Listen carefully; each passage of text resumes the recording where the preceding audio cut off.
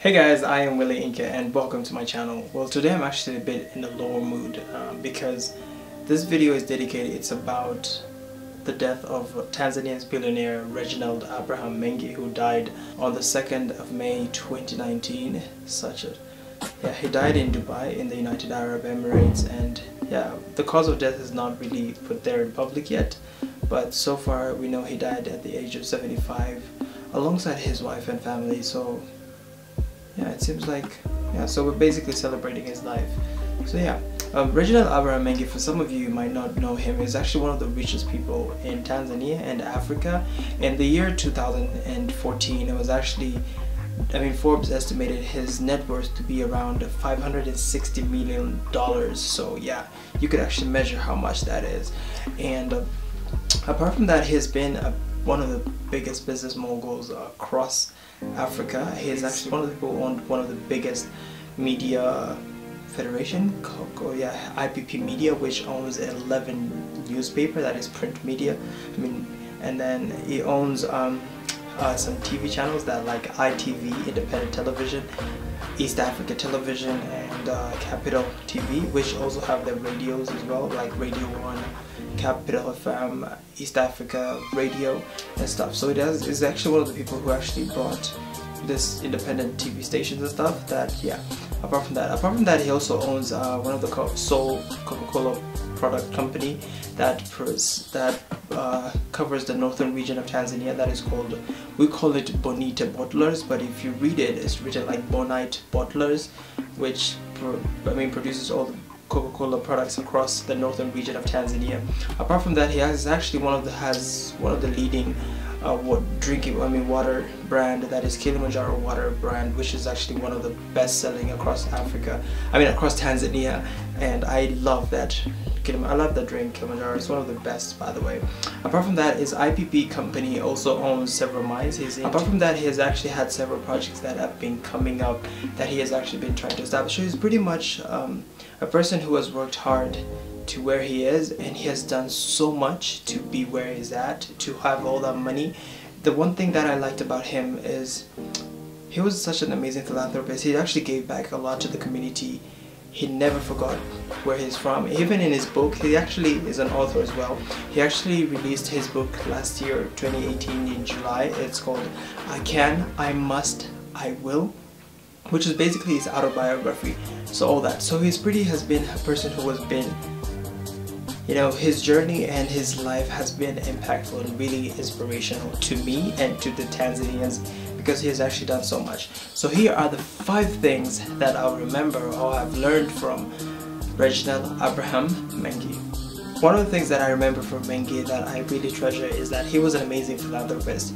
Over the years, he's actually giving back to the community, and has actually been helping several medical, religious, and even educational institutions across the country. Almost every year, give out approximately $1 million to such institution just to help his community. One of the things that really touched me and that really made me admire Mengi is that after losing his son, that was Rodney, I forgot the year that his son died, but his son died due to heart issues. And then after that, he started the Rodney Mati Foundation, which was a foundation that was basically about helping Tanzanian children with heart issues to pay for the trip to go to India or the United States to get surgeries, and most of them, so he has paid for like 100 Tanzanian, more than 100 kids to go and get treated. So that's amazing. Apart from that, he has actually been part of some educational movement and just helping some schools. He has been sponsoring multiple students to go to school. He has helped several schools build classes and stuff. He has done pretty much a lot in helping the community. So he has really inspired me. He has actually showed me that you could have all this money, but that doesn't change you from being a human being. That should never separate you. That should never take you out and lose your humanness, I would say. He always came back to earth. He would always come back to his community and just show love and spread love. And you couldn't, like, when you meet Mengi, you wouldn't tell that he's this millionaire. He was so down to earth.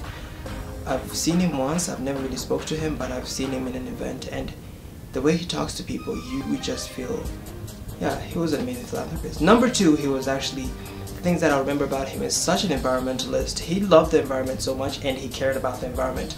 With all this going on and the issue of global warming and stuff, he is actually really passionate in helping the environment, especially in making sure that the environment is safe and the environment is, yeah, basically clean, and just pollution and stuff is gone. So one of the biggest campaign that he started was planting trees across the Kilimanjaro region, which where he's from, because that's the place where he's actually born and grew up. So he's been seeing this beautiful land, and now he's seeing that land is disappearing, and there's the whole issue of global warming. So he started a campaign of planting trees, and which made him, he got several awards for that, and he even became a chairman of this Tanzanian National Environmental something, NEMC. I don't know the long form, I think I'll put that down there. And yeah, so I love the fact that he loved the environment and he cared for the environment. Number 3 of the things that I really liked about him was that his fight against corruption, injustice, inequality and stuff. He was such an activist when it comes to issues in terms of corruption, because he hated that shit. He hated the whole concept of inequality and all the concept of injustice. So he was really one of the people who would stand out for issues like that. So I like that about him, because he realized the issues.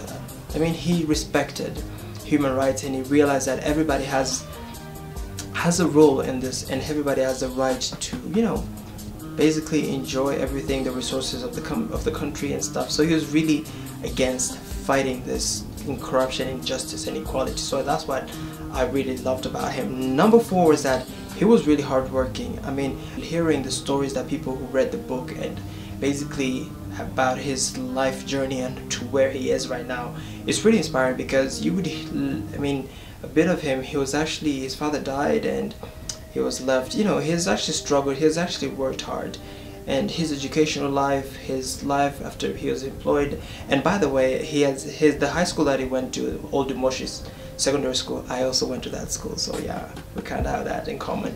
So yeah, basically listening to his story and how he has worked his way up to where he is pretty inspiring. And one of the things that before he even died, he tweeted that he's gonna go to India to discuss about establishing a stem cell something in Tanzania. I do not know what stem cell is, I do not know, but it seems something important that is coming to Tanzania. So he was also a few days after that, and yeah, that's when he died.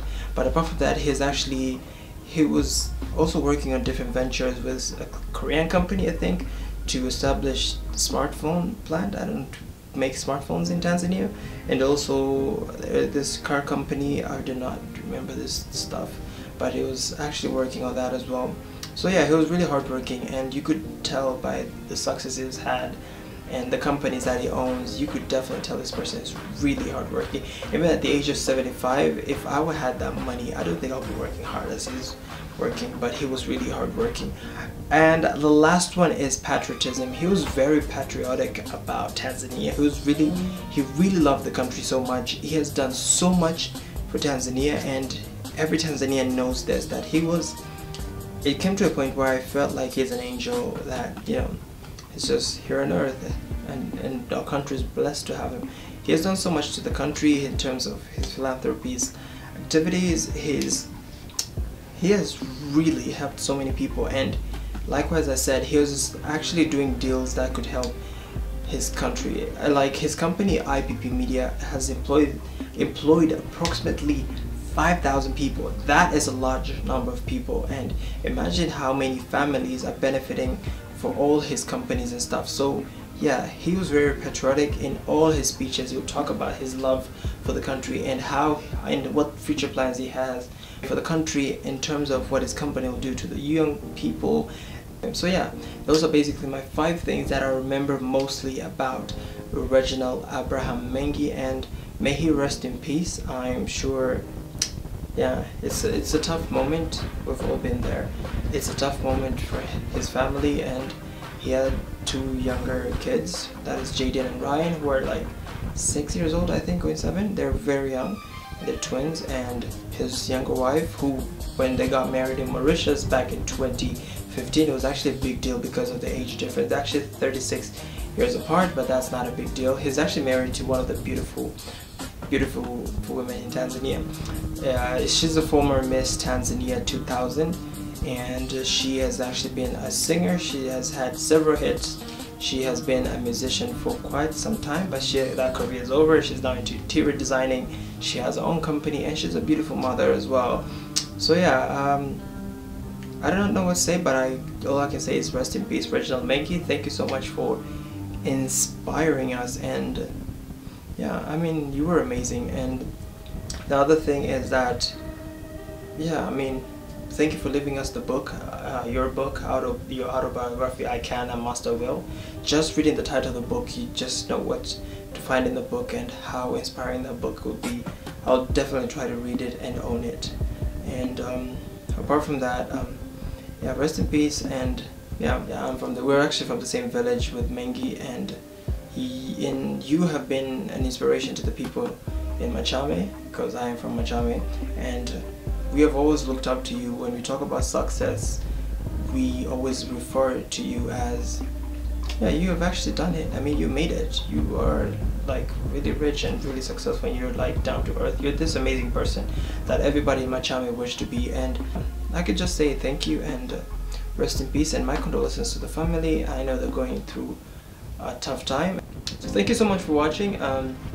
If you knew Reginald Mengi, what are the things that you remember about him? What are the things that you wish other people would know about him? Let's just share. You could share it on the comment section, and just leave your comments, and you could share this video, and yeah, let's celebrate the life of Mengi and how the impact that he's actually had in this community. And yeah, bye guys. See you in the next video. Oh, before I forget, yeah, when he was launching his book in 2018, President Magufuli was one of the guests of honors, and in his speech he said something that I feel like I should end with this. What he said. He said, one of the things that Mengi has showed us with his life is that it is possible to rise above one's circumstances if one is willing to pay the price. There is no shortcuts to success. Mengi's story is a wake-up call to young Africans to work hard and persevere despite of the odds. President John Pombe Magufuli. So I feel like this is such a, I mean, this statement shows you what kind of a person Mengi was. So bye guys.